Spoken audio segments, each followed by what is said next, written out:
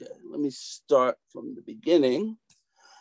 All right, I'm gonna call, I've called this cryptocurrency as a tool of liberation, how we can use technology to give the poor control over their finances.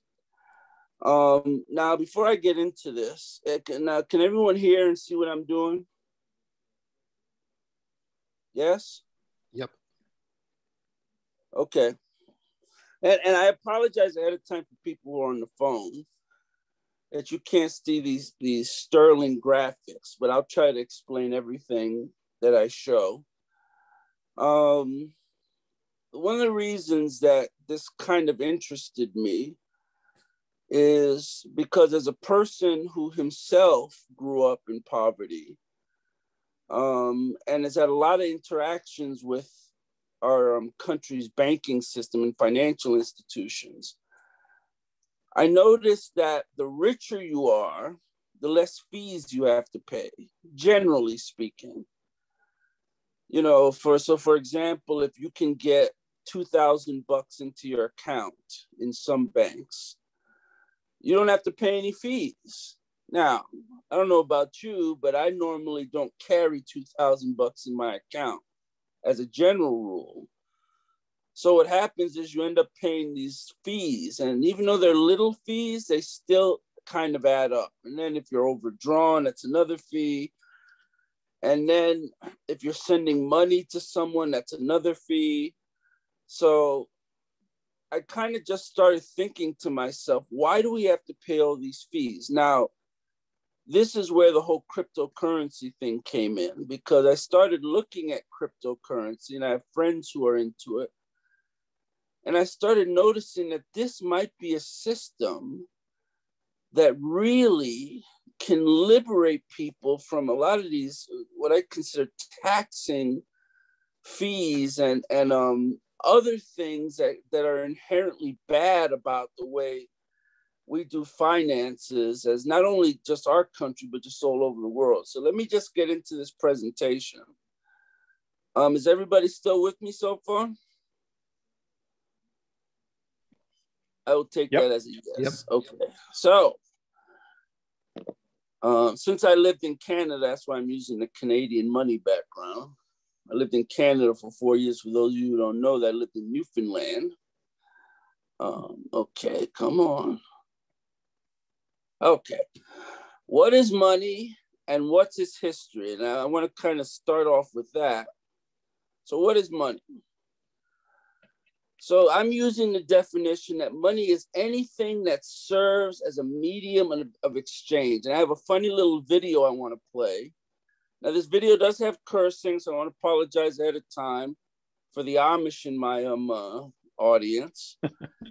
And maybe the Mormons too, although I know lots of Mormons who curse, so I don't know if that's as big a deal.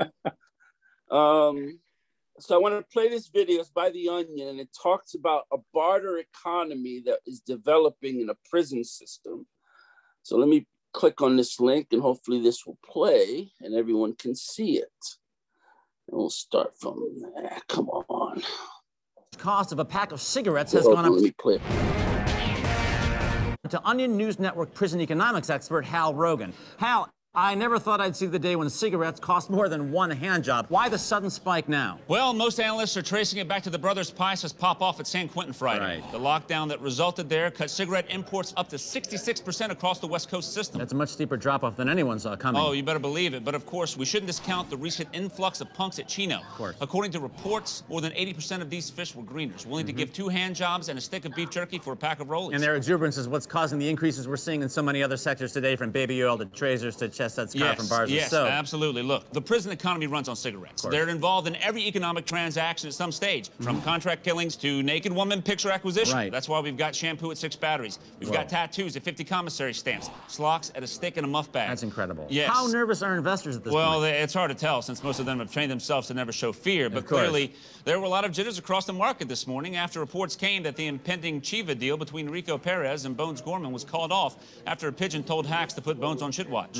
Now, for what it's really like out there in the market, let's check in with major cigarette trader Big Dap Ramirez. Big Dap, nice to see you again. Thanks, Rick. Good to see you. What's happening, Hal? How's it going, Big Dap? Now, it's obviously a boom time for cigarettes right now. I am getting a lot of hand But with jobs. prices this high, analysis shows you're going to be seeing a drop-off in real sales soon as consumers turn to smoking grass fajos. Look, we've been through this before. The market teaches us not to panic. But if I learn anything in this game, it's that a wife or girlfriend will pass off a few decks in the boneyard. Supply will normalize, and we'll see cigarettes returning to a single hand job or less. Big Dap, in the interim, what are investors like yourself supposed to do? All I can say is monitor your assets carefully. This morning I got stabbed with a sharpened toothbrush by this bitch Django who tried to crib my supply. I fucked him up bad in the library. But hey, that's the way the market's going to be for a while. It is. All right, Big Dap, best of luck to you. We'll keep checking in on the story with Hal throughout the day. Thanks, Rick. Moving on to some happier news. In Atlanta today, 2 snitches were beaten to death.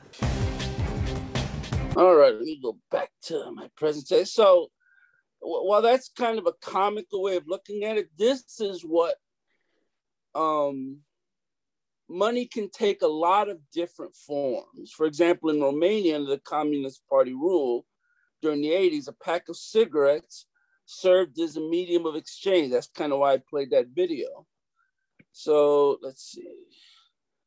Money serves basically 3 basic functions. It's a medium of exchange. Goods or services are exchanged and serve as money. It's a unit of account, a consistent means of measuring the value of things, and it's a store of value.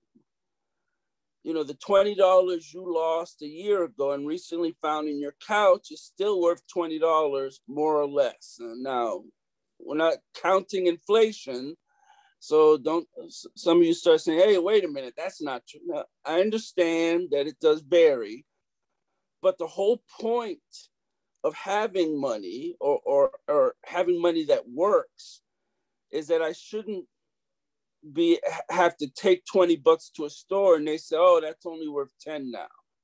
Now that happens in countries where the currency is, you know, suffering from hyperinflation. And there are stories, for example, in Weimar, Germany, where people have to bring wheelbarrows worth of money just to get some bread. But anyway, let's move on. I want to go over kind of a real brief history of money. And again, I want to apologize ahead of time. I can't cover everything. I was actually thinking as I was doing this presentation that I have a brother from Australia, and I probably should have talked about their monetary system, although to be quite honest, if I remember my history of Australia correctly, their monetary system was tied to the British Empire. So, but anyway, let me. Great question. I'm not sure on that. Yeah. Not anymore. Not since, I don't know how long ago. No, not now. Yeah. But I'm talking about in its first formation, if I remember correctly. Oh, well, we were the British Empire in our first formation. Unfortunately, that changed. Or fortunately. But as I in the picture in the background, what you are seeing is a Chinese, and I hope I'm pronouncing this right, Yongle. And this is dating back 600 years. This was actually found in Kenya, issued by the Emperor Yongle during the Ming Dynasty. Now, the emperor sent Admiral Zihi to explore countries beyond the South China Sea. And it shows how economies in Africa, even hundreds of years ago, were starting to develop cash money as their basis of economy. So archaeologists found this coin in Africa, and they started noticing when they did more digging that there was a vibrant economy, 600, 700, 800 years ago, where there was trading not only around the Mediterranean, but in different parts of the world, even extending to China. So let's continue our brief history of money. Okay. So in the beginning, money was basically barter, just like I showed you in that video. The exchange of resources or services for mutual advantage has existed from the dawn of humanity first with animals, then with the advent of agriculture, grain. And then we got into coins and paper. Coins were introduced in China around 500 BC. They had the imprints of gods and emperors on them during the Song dynasty because of a metal shortage. Paper notes were introduced. And these paper notes were brought back to Europe in the 13th century by Marco Polo. People were kind of amazed. Oh, wow, they used paper as a form of money. That hadn't quite caught on in Europe before this. Now, an interesting inscription on this Chinese money that Marco Polo came back, and this is because they were fighting counterfeiters, is those who are counterfeiting may be decapitated, will be decapitated. Now, I don't think this is going to replace the US motto of God we trust, but it was an interesting description anyway. Now, in Europe, the first true banknotes were issued in Sweden in 1661.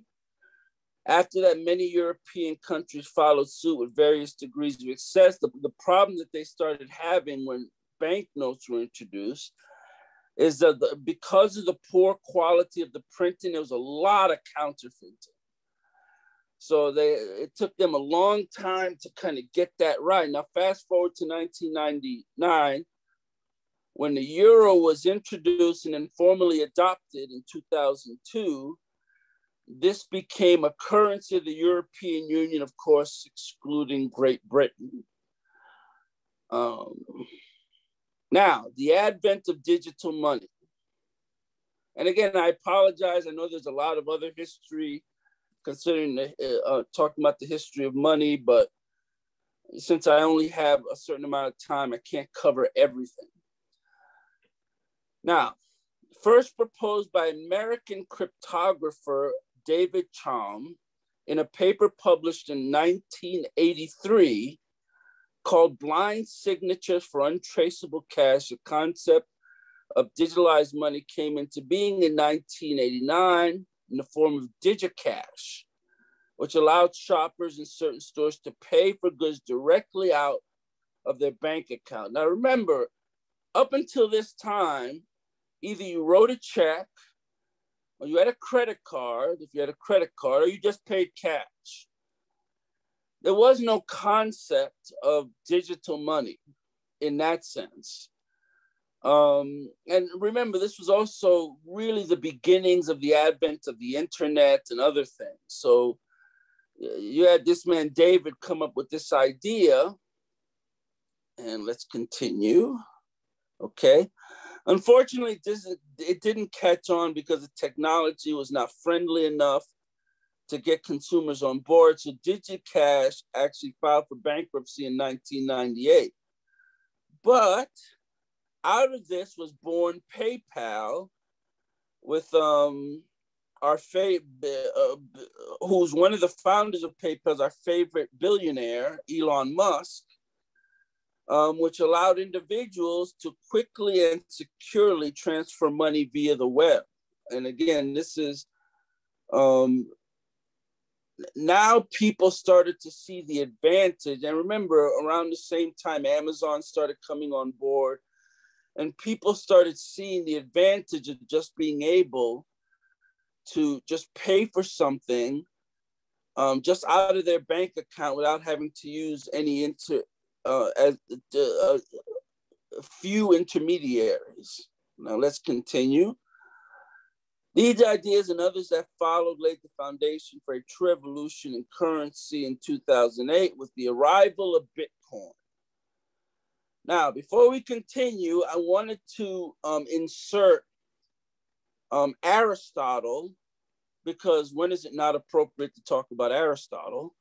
And his principle of sound money. And this is kind of important going forward, because one of the criticisms of cryptocurrency is that it's not real money. It's not, it's something else. And you hear this criticism a lot, but I think that if we remember what sound money or good money is, then we can kind of fit cryptocurrency under that. So this idea was developed around 50 BE.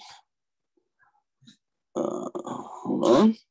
Aristotle wanted to define the characteristics of good or sound money. So he came up with these principles. First of all, it had to be durable. It has to hold up to the test of time without fading and corroding in significant ways.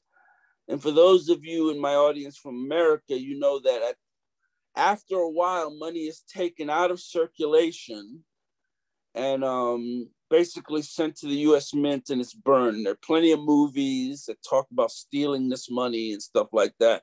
That's how most of us know about this. But for the most part, our currency and other currencies are built to last 10, 15 years. So that's what I mean by durable. So next. Okay, it has to be portable. Good money has to hold a high amount of worth relative to size and weight. So you don't want to be carrying around gold bars all the time. You don't want to carry around a stone or something. So this is where the advent of money and coins came in. It has to be portable and it has to be, it has to represent what it's worth in an easy way. Divisible or fungible. Sound money must be relatively easy to separate and recombine with affecting its fundamental characteristics. So I should be able to take $1 and change it into 25, 4 quarters or something. So it has to be divisible. It has to be easily divisible. Let me continue. It has to be recognizable. Sound money should be easy to recognize and authenticate. So you don't. You want to be able to have something that people look at and say, okay, this is a $20 bill. I've seen a $20 bill. I can take it to any merchant in any place in the country. They know what a $20 or a $50 bill is. In fact, this is a problem we ran into in the US when we came out with the $2 coin. I remember having one and taking it to the store, and the merchant wouldn't take it because he had never seen one. So this is kind of why the dollar coins, the $2 coins, I mean, they actually still exist, but you don't see anyone using it because it's not recognizable. People don't trust it, so they don't use it. Now, before I continue, are there any questions at this point? Or anybody want to add an anecdote or something? Does anybody who's listening live in a country where they use dollar coins or $2 coins? I don't know if they do that in Australia or any place else. Yeah, we have $1 and $2 coins. Yep. And it's used pretty widely. I think cash has stopped being used altogether. Well, yeah, I mean, when you do use cash, I guess. Yeah, I got my bank cancelled my cash card. So I got my last bit of cash out, and I don't think I'll be needing it ever again in the current rate of progress because it's just kind of evaporating everywhere. But yes. Well, I'm sorry your card was cancelled, but okay. Well, that's famous just because last words before the apocalypse, Jonathan.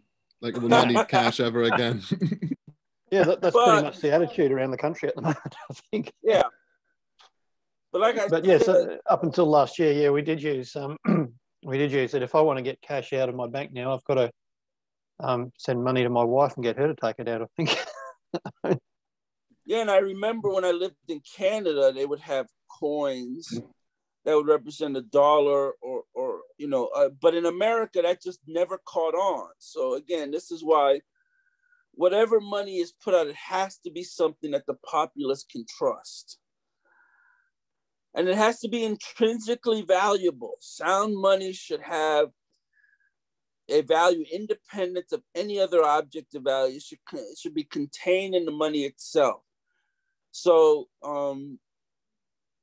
this kind of touches on the whole gold standard thing. And I this is something Europe went through and America went through. They got on the gold standard, get off the gold standard. And then people started asking, well, if our money's not backed on gold, what is it worth? Well, at least in the case of America, It's based on the trust of the U.S. government, that we have a sound government, that we have a sound system, and that we can pay our debts. Now, in some countries, for example, Venezuela, no insult to those who are in Venezuela, they're having a problem with their money because the government is not exactly trustworthy. We're actually going to talk about that later. But this is also the reason I'm bringing up the thing with Aristotle, is that I believe cryptocurrency fulfills at least 4, if not all of these. Now the only problem that I think, or one of the problems with cryptocurrency is, for example, the recognizableness. Now that's changing with the younger generation. And then the intrinsic value. There's still a real big debate on what exactly is cryptocurrency and is it exactly. Now, why is Bitcoin worth $32,000 a coin? You know, but the argument I guess I would put forth concerning that is we have the same argument with stocks. You know, why is AMC worth, I think it's $56 now? Why is GameStop worth $200? They sell video games. I mean, no one can explain other than there's a populist sentiment that love these certain stocks. And this is how it's been with investment for years. You'll always see stocks taking off, you know, and there's just some frenzy around them. So, you know, the whole sound intrinsic value, to me, sometimes it's in the eye of the beholder. But let's continue. Now, why did cryptocurrency come into existence at all? Now, most of you are old enough to remember the 2008 global meltdown. And this is the genesis of where cryptocurrency came into existence. So this is very important to talk about. Now, what was the 2008 global meltdown? Where did it come from? In the late 1990s, the Federal National Mortgage Association, Fannie Mae, as was commonly known, began its crusade to make home loans accessible to borrowers with low credit scores. Now, this was very noble at first because a lot of people couldn't afford houses. So there was a big push in the late 1990s. I think Clinton was president at the time, in fact he was. There was a big push to make housing more accessible. So how do you make housing more accessible? Well, you gotta be able to give people who don't traditionally qualify for homes access to loans. And the way you do that is you take risks with borrowers who have lower credit scores, and that's what banks did. Now, while housing prices continue to increase, the rising subprime mortgage markets thrive. So there was plenty of money sloshing around. So they were able to give out these loans. Because housing values rose so quickly, the increase in home equity offset the bad debt builder. There were people who were defaulting on their loans, but that was okay because, you know, the homes were worth a lot and they could just sell them and make money anyway. If a borrower defaulted, the banks could foreclose without taking a loss on the sale. Now, does anyone know what the problem is? Just without me saying anything else, what do you think the problem is when you run a system like this?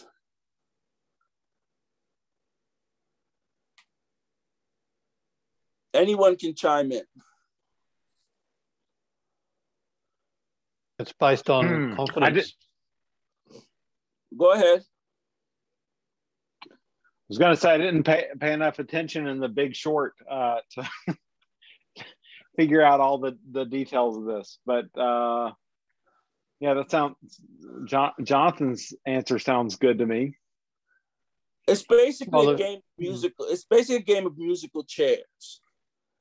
At some point, prices on housing are not going to keep rising. It's a bubble. And someone is going to be left holding the bag. The millennials. And as was just said, let me continue. The resulting seller's market meant that if a homeowner couldn't afford the payments, he could sell his house, as I just said, and the equity would cover the loss. But housing prices began to fall in 2007, and by 2008, we had the crash. 2008 stock market crash took place. I remember this very vividly because I also remembered I had just gotten out of the Army in 1987. There was a crash then too, and this was kind of similar. So in September 29, 2008, the Dow Jones Industrial Average fell by almost 800%. This is the largest single day loss in Dow Jones history up to this point, and it came at the heels of Congress rejecting a bank bailout bill. And I remember this so clearly, watching the news and watching these Congress people saying, we're not going to bail out these banks. They can go to hell. We don't care. And secretly in my mind, I was thinking, they're going to bankrupt the whole economy. I mean, these banks are going to take the whole country down. I don't want to bail them out either, but we're kind of stuck here. So too many people had taken loans they couldn't afford. Lenders relaxed the strict lending standards to extend credit to people who were less than qualified, as I said before. This drove up housing price levels that many could not otherwise afford. September 2008, investment firm Lehman Brothers collapsed because of its overexposure. And they were using a lot of what I call tricky ways of manipulating money, the credit default swaps and really exotic money, ways of handling money.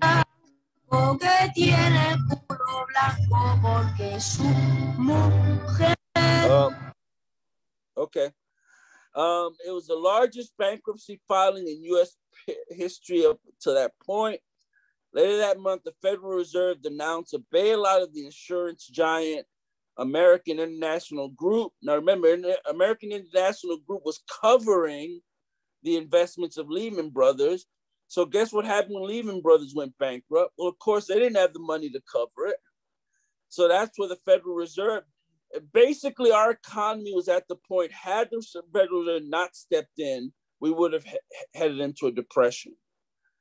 The people were trying to take money out of their banks and they weren't able to. It was just an absolute nightmare. But guess who didn't get a bailout?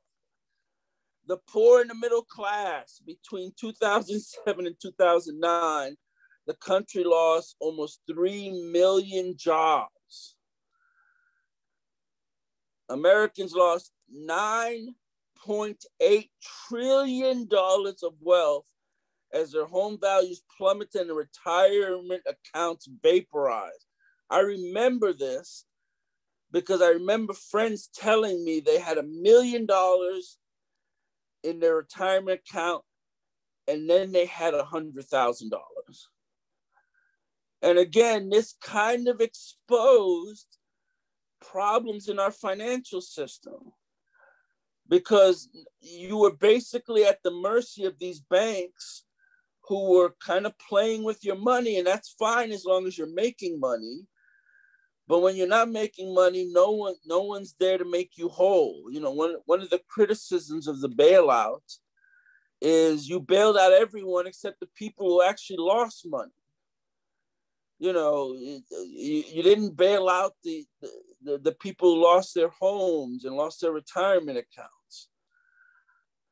So this caused people to think, can't we have a better monetary system that does not centralize wealth in the hands of a few? Well, this is where the Bitcoin and the rise of cryptocurrency came in. So again, to recap, when U.S. investment bank Lehman Brothers filed for bankruptcy in 2008, it shook people's faith in banks so much that a new class of asset, which had not been, that didn't have the bank of any former bank, came into being, Bitcoin. The most popular cryptocurrency first found a mention in November 2000, 2 months after the Lehman crisis. As the world's financial infrastructure started crumbling, the domain name Bitcoin was registered later in 2008. A person or group using the pseudonym Satoshi Nakamoto, we don't know who this person is, by the way, to this day, published a white paper on Bitcoin to a cryptography mailing list explaining how cryptocurrency would work. And in this paper, the main property of the system, Satoshi said, would be that the electronic transaction would be peer-to-peer and would not need to be sent to a financial institution. The system was designed to be completely decentralized, meaning the users of the currency would not need to repose their trust in a central authority such as a traditional central bank. So basically, he's trying to cut out the middleman.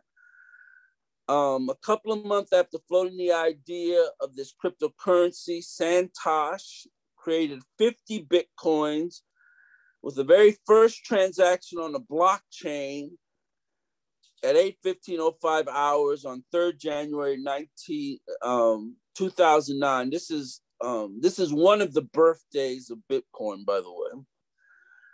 And on May 2, and this is another one, this is actually the first physical transaction. On May 2010, a Florida programmer named Lazio Heineck, I can't pronounce it, offered 10,000 Bitcoins in exchange for a pizza. A British enthusiast took Heineck on his offer, and ordered 2 pizzas to be delivered from a pizza place near Heineck's residence. The Briton paid for the pizza using a credit card, and Heineck reimbursed the purchase with 10,000 Bitcoins. This is believed to be the first time Bitcoin was ever used to make a purchase, and May 22nd is celebrating the Bitcoin community as Bitcoin Pizza Day. In fact, that just passed recently. So this is the first time that they ever used a cryptocurrency in this way to actually buy a physical item. Let's continue. So what is cryptocurrency and how does it work? Now, I'm going to try to explain this, but some of you may not be satisfied with this, so just kind of stick with me. Cryptocurrency is a digital currency that is exchanged between peers without the need of a third party, as I said before, like a bank. It enables consumers to digitally connect directly through a transparent process, showing the financial amount, but not the identity of the people conducting the transaction. More about this later. The network consists of a chain of computers which are all required to approve the cryptocurrency exchange and prevent duplication of the same transaction. Because of its transparency, this type of transaction has the potential to reduce fraud. So let's go into the weeds just a little bit about how it works. Let's go a little deeper into it. Transaction.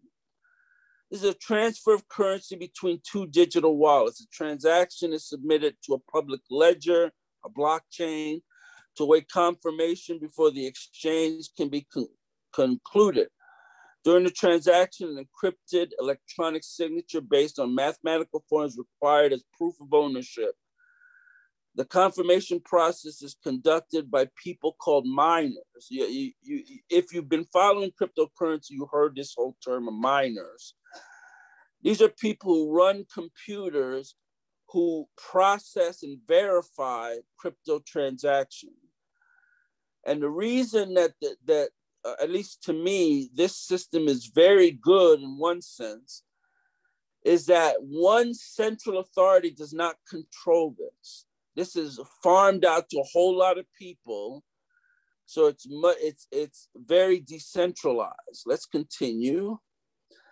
Public ledger. Once a transaction is confirmed by a miner, it is stored in a public ledger called a blockchain. The public ledger verifies ownership of the cryptocurrency and ensures legitimacy of the record keeping. By the way, this ledger is open to anyone to look at. So it's not, this is why it's called a public ledger. Anyone can see it. It's transparent. You know, so in that sense, everybody's kept honest by it. Mining. This is the process that confirms transactions before they may be added to the public ledger. A miner must know how to solve a computational puzzle called proof of work to prevent exploitation of cryptocurrency mining. Mining is open source, which means that anyone on the network can confirm the transaction before adding the transaction block to the public ledger or blockchain. Miners receive a fee for the cryptocurrency for their work. So again, it's public. I could set up a mining operation in my house. Now, before we continue, because I don't think I addressed this in the other parts of my presentation. There's a big controversy as far as mining for cryptocurrency, as far as its environmental impact. And it is true, cryptocurrency mining takes a lot of power to do. You need a lot of computers working to do this. But the people who are doing the mining are aware of that, and they're starting to switch from traditional sources of power to green power. You're seeing this switch. Elon Musk actually made a comment on that, saying that Bitcoin, the problem with Bitcoin is that it's not environmentally friendly. And people have started to pick up on that and said, okay, you know, we need to depend on solar power, wind power, hydropower. In fact, El Salvador, that just adopted Bitcoin as one of their legal tenders, currency tenders, is developing a huge hydroelectric project just for Bitcoin, just for cryptocurrency mining. So this is being addressed, but it is an issue within the community. Are there any questions before I continue? So what you're saying is that a good Christian transhumanist mines crypto with renewable energy as opposed to fossil fuels, right? Yes. Now, I don't want to be judgmental, but again, we want to take care of the earth while finding, you know, suitable ways to do financing. And again, this is something that the cryptocurrency community is aware of, and I believe they're addressing it in a pretty fast way, because you see a lot of these miners starting to switch over where they can. You know, it's not possible everywhere, but when you start to see... Isn't energy fungible though?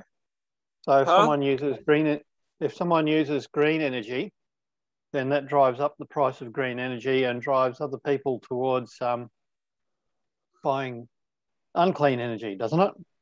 Well, now that and other people can chime in.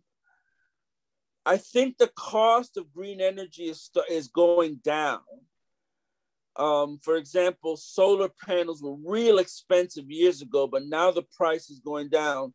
And as people start to adopt it more, the price is going to keep going down. It's kind of like any technology. When the first HD TVs came out, I remember I used to sell them. They were $6,000 and $7,000. I'm talking about for a 32-inch. I'm not talking about for a 60-inch.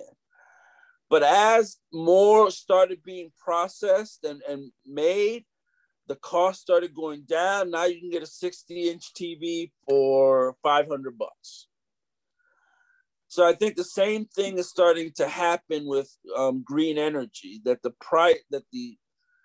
As more and more people are adopting it, and now at least in America, there's a huge push towards charging stations and green cars and things like that.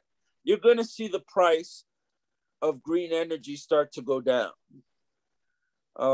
because yes. So there's two other things that I think are relevant here. One that people talk about a lot is because mining does require energy. It drives you towards the areas where that kind of energy is available cheaply, which is places where it's, you know, basically being generated and not being used. So there's kind of an incentive to find surplus energy that would quote otherwise be wasted and use it for these purposes.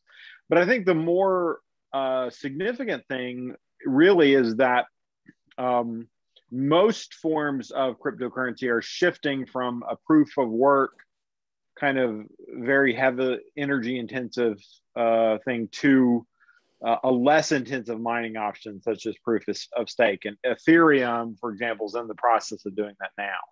So they're actually changing the nature of the cryptocurrency to be less energy intensive. I don't know if right. that's... Thank you for bringing that up, because that is true. As things start to evolve, they're finding better ways to basically do their work, as was just stated. So now you're having updates. Ethereum is going through an update. I believe Bitcoin is going through another. Dogecoin, another popular one, is going through an update. Changing their proof of work and all that to make it more friendly energy-wise. Thank you for bringing that up, because that, again, that adds to that kind of addresses a lot of the objections.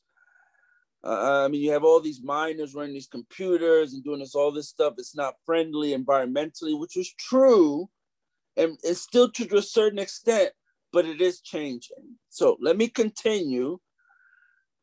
Now, one of the problems with our traditional financial system in relation to the poor, and I already talked about this, and I'll talk about this a little more. Banks exploit the poor and the middle class by charging deposit and withdrawal fees, foreign transaction fees, lost card fees, membership service fees, overdraft fees, ATM fees, account closing fees, and many more. These thieves of economic justice steal as much money as they store. I probably shouldn't have said that. That's a little bit mean, but it's true. I remember when I was in Canada and I was trying to send money back here. It's expensive if I wanted to send money in any kind of fast way, like with a wire transfer. I remember talking to the bank and saying, "Oh, I need to send my mother some money." "Oh, it's going to cost $100. It was some ridiculous price. And I said, "I guess you can wait for the money." I just didn't want to pay it. But again, if you're rich, they waive these fees. You know, so it's just an unfair system. 2 billion people in the world do not have bank accounts.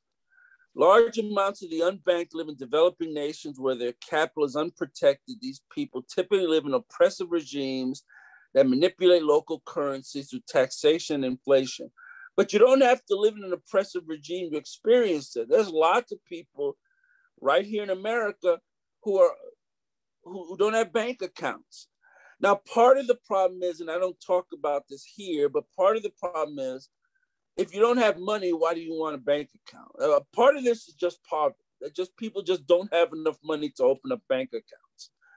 That basically the money that comes in goes out straight away. So, and I understand that, and that's not an issue that even cryptocurrency can necessarily solve.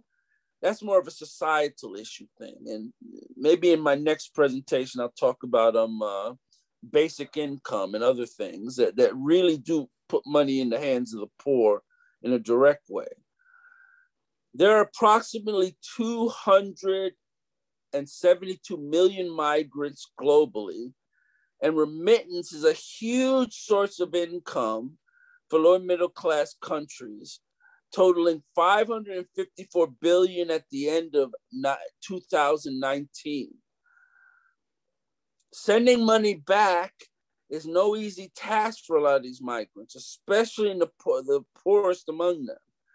This is due to the high cost of international transfers by private companies such as Western Union and MoneyGram. And they charge what I consider a high rate. I remember seeing a video where they were talking about an example of someone sending money from the Philippines, And basically they were charging at least 9% of your money just to send it. Now, if you want to send it faster, it's more money. So you can understand the dilemma. If I make $100 and I have to give off 10, 15% just to send it, well, I mean, that's money I'm never going to see again. So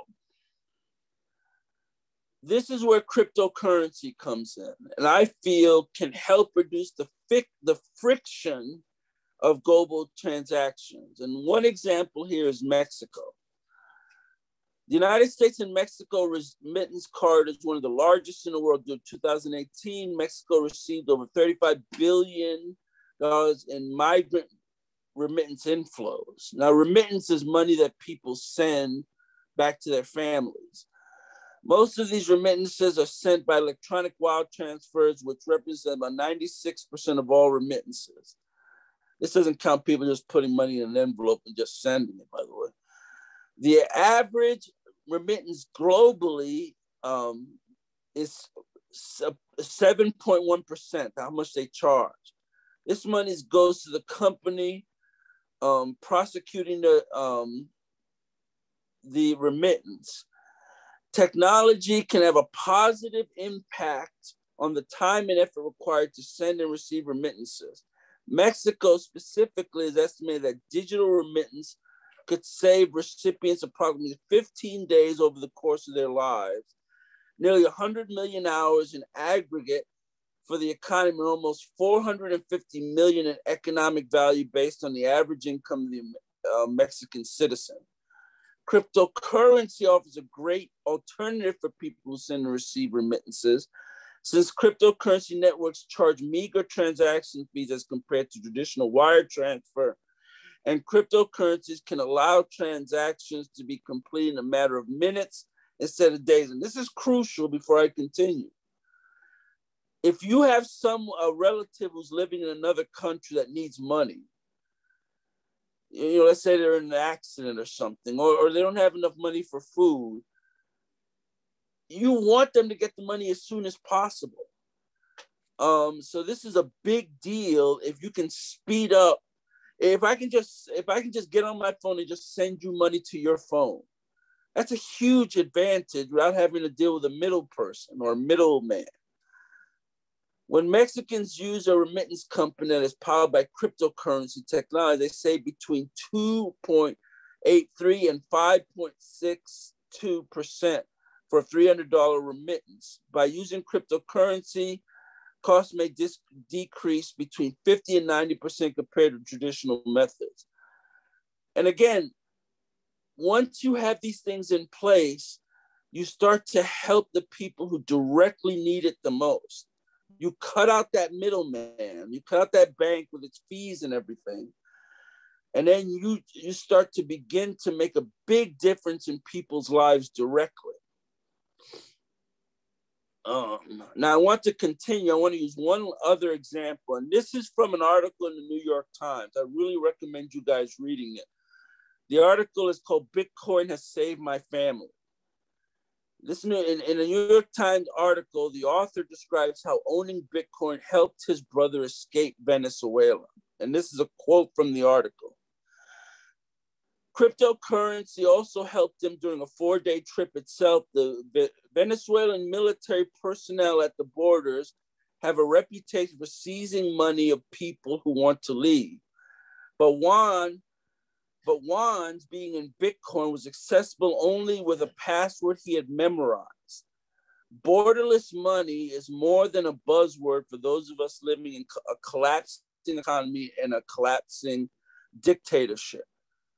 I really encourage you to read this whole article because it's really fascinating to see how they use cryptocurrency in Venezuela to just live, because basically their money is completely collapsed. And this is the only way they can buy bread, medicine, food in a lot of cases. So this is why the advent of cryptocurrency and hopefully its improvement and its implementation is going to help a lot of people who normally would not have access to banking services. And again, this is the poor and the lower middle class.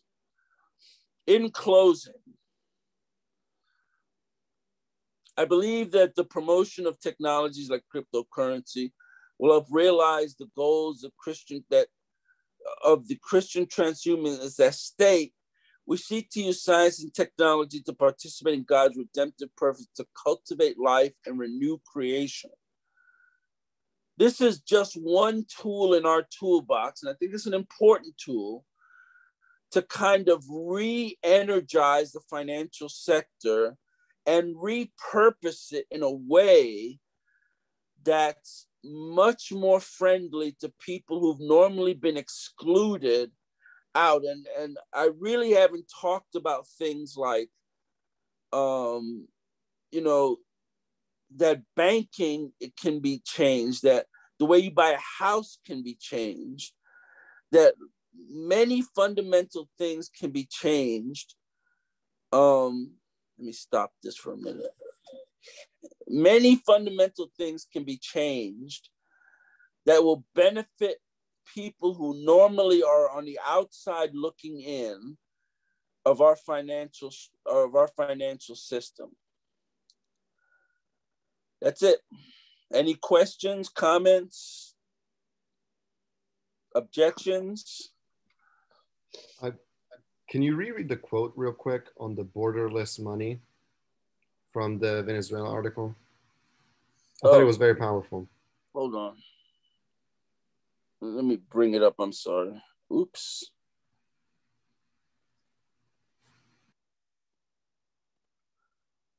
Oh, come on. Okay. Let me get back to it.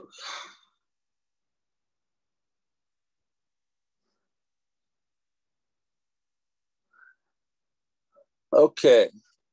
Here's the quote. Cryptocurrency also helped him during his 4-day trip itself. Now, his brother's a lawyer, so he had to take a kind of trip outside the country. But I just want to give you some context to it. Venezuelan military personnel at the borders have a reputation for seizing money of people who want to leave. But Juan's, being in Bitcoin, was accessible only with the password he had memorized. Borderless money is more than a buzzword for those who are living in collapsing economies and collapsing dictatorships. That's the quote I was looking for. Borderless money is more than just a buzzword for those of us who live in collapsing economies and collapsing dictatorships. Yeah, and that's real. That's real critical. And you don't have to be in a collapsing economy to benefit from this. No, but like the reason why I wanted to bring this up is because, like, I always, like, y'all have heard me before kind of say that, like, some of the best technology can be only discovered if we try to solve the problems of the most marginalized people. Because, like, Bitcoin is more, like, cryptocurrency is way more than just a digital remittance system with lower fees, because it's so secure that it can enable you to have, like, a financial system within an imploding dictatorship. That's what I'm saying. Like, the technology goes one step further, but precisely because it's prepared for a Venezuela scenario, it's overkill for, like, Mexican remittances in a good way, like, and, like, in a way that back propagates. Yeah, and that's true. And also, with the advent of quantum technology, it's going to be even more secure. You're going to see people having access to money that they just would not have access to before. We talked about the 2008 crash. I remember I had friends who couldn't get money out of their account. It was frozen or whatever. You don't have that problem with cryptocurrency. As long as I know my password, I can get my money. I can get, now the problem is if you forget your password, no one else has it, so you're kind of screwed, and we have stories of that too.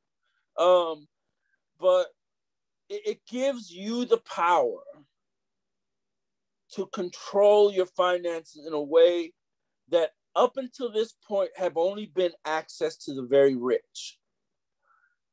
Now with great power comes great responsibility, as they say in Spider-Man. And there's some people who are complaining, and this actually happened with the advent of Robinhood and other trading platforms. Oh, now people are spending money and they could lose money too. Well, yeah. When you have control, sometimes you have to couple that with education. But as far as the way the financial system is stacked up right now, it is not advantageous to have a little bit of money in your account. I mean, you get charged fees. I get charged fees now. I think they charge me $10 if I don't keep a certain amount there. Well, now in some months, that's great. Like right now, when I'm in between assignments as an Episcopal priest, I don't have quite as much money as I did before. I don't want to have to pay $10. It's still $10 or whatever it is. I mean, and when you're really poor, it really hurts. So this is an opportunity to be able to have a system. And I didn't even talk about the fact that this just makes the transfer of money so much easier. With the advent of near field technology, you don't even need the internet. As long as you have two phones near each other, I can just send you money. And it's totally protected. It's totally secure. No problem. I don't need a bank. I don't need to talk to customer service. I know some of you just love getting on the phone, talking to customer service, begging for, whatever. But, so, I love for example, I love the advent of Cash App and all these other things. I can just send people money, and it's easy, just easy peasy. So, I really like where this is going. Granted, there are lots of things that still need to be worked out. Especially as far as the green energy part and the other, and some of the, and I do want to address one other thing that has come up when I've talked about this. And this says, well, criminals use cryptocurrency. I want to point out something to everyone. Criminals have found ways to get money for hundreds of thousands of years. Cryptocurrency is not the reason that hackers now are suddenly flush with money. Hackers have been able to get money since the advent of the internet. Do not blame cryptocurrency for that. That's in some ways it's redeeming, right? It's redeeming criminal transactions to generate the basis for the financial system that liberates other people, right? That's the way I kind of look at it. Is like, because these transactions are going to take place anyway, might as well do it in a way that supports an open financial system. Well, that's an Ocean's 8 kind of way of looking at it, but it's true. I mean, it's true. You're going to have criminals, whether you have cryptocurrency, whether you have traditional money, or you have, it's almost as if a lot of these people are thinking, well, if we get rid of cryptocurrency, we won't have hacking anymore. That's like saying, if I put up a wall, we're not going to have drugs coming into our country anymore. No, the reason drugs come into our country is because people want them. You can put whatever you want up. If there's a demand, there's going to be a supply.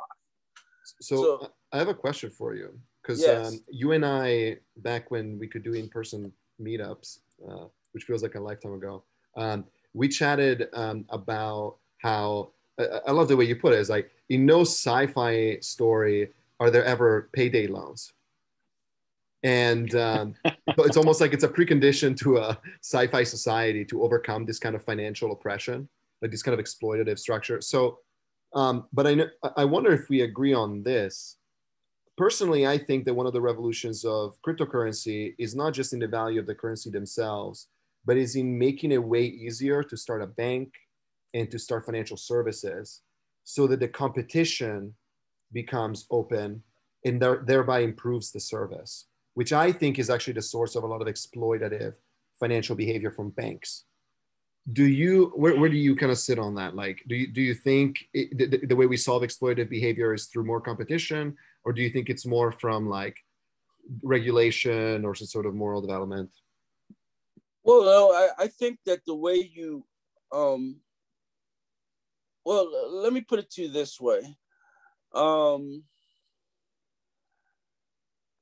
You can never get rid of evil totally, at least until, depending on what your eschatology is and other things. So you're always going to be dealing with bad actors. What you can do is give a system where everybody's accountable. And this is, to me, what cryptocurrency does. It gives you a system. For example, you want to set up an insurance, you want to get insurance. You can set up an app that'll just sell you insurance. You don't need a huge corporation built around, selling you insurance. That's DeFi. I think it's called DeFi or something like that. Basically, you're developing a system because right now our system is based on companies or corporations. So if you want health insurance, you have to buy Blue Cross. If you want, what if you just had a system where you could just see a doctor? You didn't need a blue card, a green card, or whatever it is, just to go see a doctor. So yeah, and it's funny you mentioned about sci-fi stories. One of the things I used to always wonder about Star Trek is how they pay their bills. You never hear Captain Kirk saying, "Damn, I gotta get paid. Yeah, I got my rent due next month or something." Yeah, you never hear anything like that because they've moved to the point in their society where that's not an issue anymore. And it's almost like in our society, we cannot imagine a society where there are no poor people. Yeah, it's almost incomprehensible. I don't know if it's our Judeo-Christian background where, the poor will be with you always, this kind of sentiment. But I think you can develop a society where poverty is something that people say, wow, I can't believe this used to be like this. And I think we should strive for it. And I think cryptocurrency is one of those tools that kind of frees us from the shackles of traditional financial institutions that are built around profit taking. Remember, the whole point of the bank is to make more money, not to make less, not to save you money. And I used to work in Wall Street, so I know. I mean, it's just a system that is geared towards profit taking. And this is why, and I didn't add this in this presentation, but I should have. You see a lot of top financial people saying cryptocurrency is a scam. You had Warren Buffett come out and say it's rat poison. Jamie Dimon from JP Morgan said this is a scam. Although he just recently changed his mind about that. Now JP Morgan is using cryptocurrency assets and offering it to its clients. But, when you have Warren Buffett getting up and saying this is rat poison, obviously he has a reason to say that because he's not into it. So, anything that's not putting money in his pocket is obviously evil to him. But the trend is a lot of young people are looking at cryptocurrency and saying, I'd rather invest in this than in the stock market. Because I have more control over this, and I can invest in Dogecoin. Maybe it goes up a few cents, but I'm making money now as opposed to waiting for some stock to give me a dividend in a year. And yeah, there are risks involved, but there are risks involved in the stock market too. If 2008 proved anything, you can have the safest investment in the world, and it can still go to zero. I mean, this is kind of 2008 exposed the fallacy of so-called safe money. And that the more direct control you have of your money, the better. Anyone else want to chime in? I'm sorry, I was Mike, thinking about did I go over my time? I'm sorry. Oh, you're good. You're good. Yeah, I was thinking about the fact that a lot of the promise of Ethereum is not just the money, but also the decentralized institutions, right? So this maybe doesn't benefit developed world economies as much, right? We've got strong infrastructure, not just for banking, but also for developing companies and the infrastructure around that. But yeah, this is something where lots of people don't have access to that. You can't build these kinds of infrastructures in unstable economies, unstable societies, that kind of thing. So yeah, there's this whole area here where just giving people access to sort of the organizational tools to create, financial institutions and so forth is itself a kind of empowerment. I think that's interesting. And that is, to Lorenzo's point, like a place where it seems like it would benefit most obviously from the bottom up, so to speak. And, where that, even though that might be a transformative technology long term, it's going to benefit a lot of people before it hits the developed world or the first world economies in a significant way. And you see cryptocurrency taking off in places like India, Nigeria, Kenya. A lot of places where people don't necessarily have access to traditional banking methods, but they want to be able to transfer money and to still do certain things. So you're going to see, and you're going to see as more people adopt cryptocurrency in first world situations or in developed countries like ours. I mean, you already see it in one sense. All of these companies coming up, these companies coming to offer banking services where they don't charge fees, for example. I mean, I just got an email from T-Mobile saying, "Hey, you can deposit money with us." So when did T-Mobile turn into a bank? But it's the same thing that's happening that's kind of revolutionizing, for example, cable TV. It used to be you can only get cable TV from certain 3 or 4 companies. And if those 3 or 4 companies were in your town, you were screwed. You paid whatever they said. Now you have YouTube TV. If you have internet, you have cable TV. And, so you see this change coming in our society where things are just becoming decentralized. And there's pushback because the people who are invested in it's kind of like when the car came, every horse and buggy company didn't like it.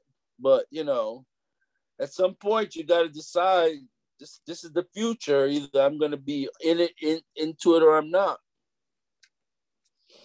One of my lines on this is that I think crypto is going to do to banks what social media did to newspapers. In terms of like just disrupting the kind of dominant form, which then I keep thinking, okay, but like social media has also done bad stuff, like the conspiracy theories and stuff. So what is the equivalent of a conspiracy theory on crypto? Or what MP3s did to vinyl, or what, media did to Blockbuster. I mean, I remember getting tapes from Blockbuster. Yeah. Then all of a sudden, all the Blockbusters closed because who wants to take out a tape when I can just download a movie from my TV? Yeah, but I think that the difference is that, like, in the case of banks, though, we're talking about some of the most powerful institutions on the planet, whether we're talking about government banks or private banks. Like, it's, I think it's really exciting to, I think it's like a Gutenberg type moment where all of a sudden, like, you go from like a centralized system that maintains order, right, into a rapidly decentralizing system from which then new things emerge. But I think that banks are like any other large corporation. I kind of think it's equivalent to what's happening in the auto industry. Who would have thought Ford would have come out and said, we're going to go all electric in X amount of years? I never thought I'd hear that statement from Ford, GM. Now, all of these companies are on the bandwagon. Oh, we got to go electric by 2030. That's a huge sea change. And now the oil companies, you even see Saudi Arabia, the biggest oil producer in the world, saying, we're going to go solar. We're going to go green. We're going to shift our whole economy, because you understand, because fundamentally these companies want to make money. And if making money means going green, they're going to find a way to monetize that. I mean, do not fool yourself into thinking that banks are going to go away. They are going to adapt to this quicker, sooner rather than later. They're going to howl about it, but they are going to change. I guess I agree, but I think also part of it is that we're going to have new banks. Oh, yeah. I think, I think, in my ways, like the way you redeem capitalism is by basically turning it into a turnover machine, where like there's always going to be like somebody on top, but as long as they're not the same people, like generation to generation, that's okay. Well, it promotes long-term growth. Lorenzo, that's an excellent point. But I want you to think about what happened in the 90s with computer companies. Who was in charge in the 90s? IBM. I'm trying to think of some of the other ones that have gone out of business. But when all of these startup companies started, they didn't know what to do. They ignored them. They said, oh, this is just a flash in the pan. Who cares? But then they realized this is the future. And finally, I think IBM has finally turned it around, but some companies didn't, like, for example, Kodak. Where's Kodak now? Nowhere. Who buys film now? Nobody. Except maybe some auteurs or some, but they didn't change fast enough. And, a lot of these companies in the 90s who were making computers, they could have never seen the smartphone. When Apple came out with the smartphone, that was like a nuclear bomb going off in the industry, Yeah, like BlackBerry is now a software company because they lost to the iPhone so badly. I remember having a BlackBerry phone and thinking that this will never get replaced until it was. and who knows what you can't even, and it's funny, just as a side note, I think a lot of traditional churches are finding themselves in this bind too. When the coronavirus came out, you saw a lot of churches just say, what do you mean I have to go on Zoom? And you saw how churches were screaming at the government, you have to let us meet. You have to let us meet. This is killing us. They couldn't adapt. They had no idea. What do you mean? Nobody wants to meet online. What are you talking about? My kids are online all the time. They play video games. The CTA is online all the time. Yes. And look, I love seeing you guys. I would love to have a beer with you guys, but I equally enjoy my time online. It's seamless to me. But for bigger institutions that are used to doing things their way, they're gonna have to learn the hard way. It's unfortunate, but it's going to, with banks. I think banks are finally, at least the banks that especially the financial institutions, the JP Morgans and things like that, they're realizing their clients want crypto. So they need to get on board with it. I mean, they can scream all they want about this Bitcoin isn't based on anything. Okay, it's worth $32,000. Well, I don't care if you don't know what that means, but it's made a lot of people rich. So you better figure it out. Definitely. I have to head out, but this was a great combo. And thanks so much for doing this presentation. Hey, thank you for everybody joining in.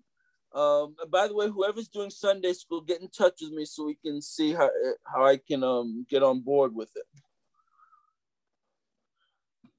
Awesome. Thanks so much, Omar. And we'll talk next time.